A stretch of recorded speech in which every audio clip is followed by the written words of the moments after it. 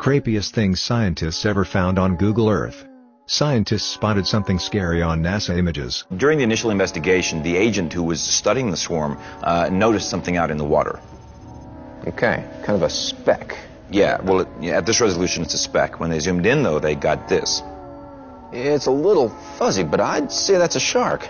And not just any shark. If you look at this other satellite photo I brought, it was taken at the same resolution of a school bus yard in nearby Sao Paulo. Now, those are 40-foot buses, and when you compare them next to the first photo, I'd say that's a 70-foot shark.